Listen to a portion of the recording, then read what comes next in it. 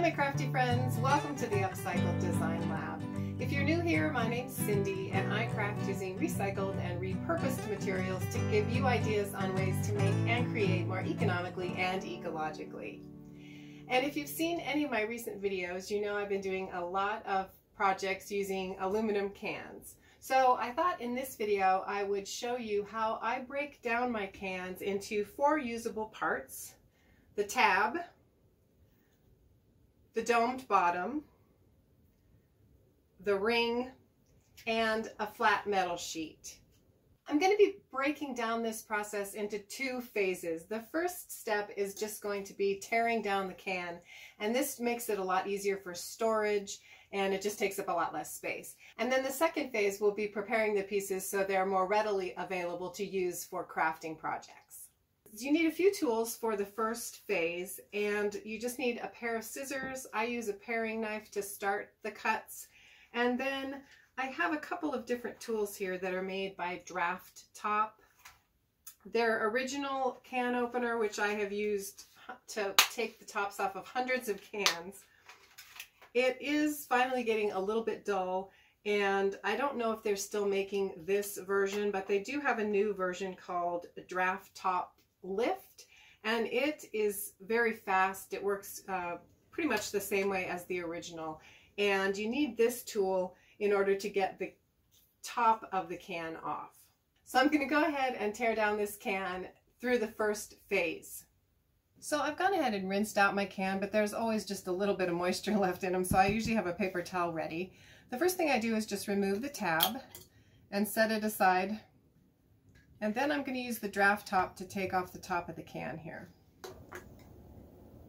If you'd like more information on how to use this tool, check the description box for a video tutorial.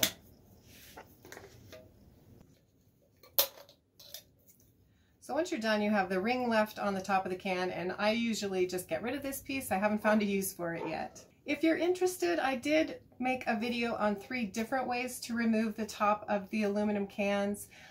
So you can check out that video if you're interested, but if you're trying to use the ring portion of the can for any of your craft projects, I really recommend using this tool to remove the top of the can. So the next thing I do is just take my paring knife and start a cut to cut off the top of the can right at the curve of the can.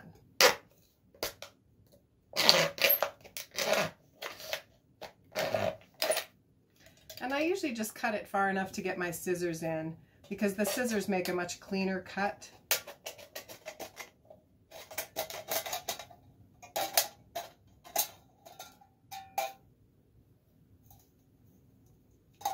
And then I just cut down this side of the can and cut off the bottom again with my scissors.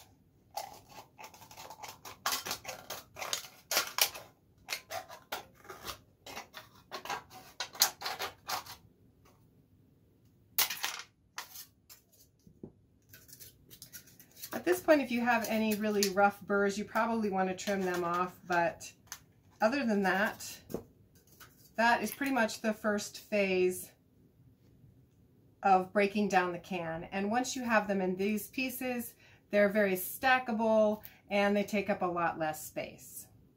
So I have about 50 cans that I'm going to prep to this point, and then we'll go ahead and we'll do phase 2, where we actually get them ready for crafting projects. I do get asked sometimes about the sharp edges of the aluminum cans, and typically the smooth edges can be sharp enough to give you a paper cut, but I don't consider them to be terribly dangerous. What you do want to be careful of is any burrs or loose pieces of metal, and if you do find those on any of the pieces, you can go ahead and trim those off before you continue working with the aluminum. You can also wear gloves if you feel safer doing that while you're working with the aluminum pieces. Like I said, you might want to trim off the burrs and just be a little bit careful when you're handling the metal pieces. That completes phase 1, and at this point you can just put the stuff away and store it and finish the process when you're ready to use the materials. But I'll go ahead and show you phase 2 of how I prep these items when I'm actually ready to craft with them. So the tabs are ready to go. You just need to find a container to store them in until you're ready to use them. The rings are probably the most dangerous pieces to work with just because they end up with the most burrs on them. So you can trim those off if you want to before you do this next step. But to get to the rings, all you need to do is cut up to the rim, and you're going to cut slits about 3/4 of an inch apart all the way around the can. And once you've done that, you're just going to bend the piece back and forth until it comes off of the ring. And then you can just throw away the extra aluminum and you're left with the aluminum can ring. Now when you get all of the tabs off, you are still often left with little pointed edges where the can didn't completely break off. Sometimes you can trim them off with your scissors. I've also filed them down with different tools, but what I like to do just to avoid the rough edges is oftentimes I will put 2 of my rings together, and then I use some metal tape to cover up the inside and outside edge so that the sharp edges aren't exposed. To get to the domed piece of the aluminum can, you're going to want a pair of tin snips, and I have this nice small scissor pair. It's made by Wiss, and I think you can find them at Home Depot for around $10. Again, I'm just going to cut some slits up to the bottom rim of the can, about 3/4 of an inch apart. And then once that's done, I'm going to use my tin snips to cut in the deepest ditch portion of the can and trim off the excess metal.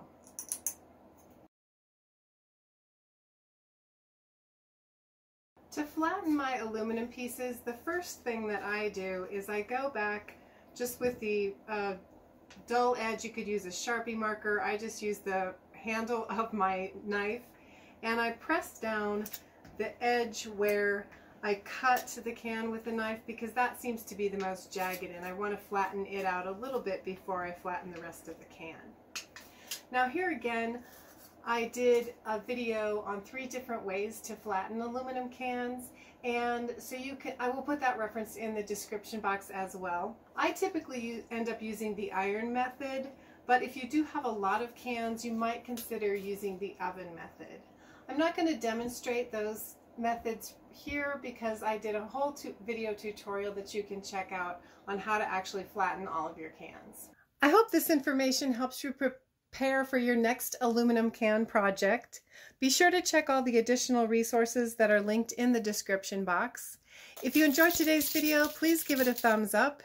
If you haven't already, I'd love to have you join my YouTube family by clicking that subscribe button, and you can also hit the bell icon to select your notification preferences. If you'd like to check out some of the things I've made using aluminum cans, you can click the playlist below.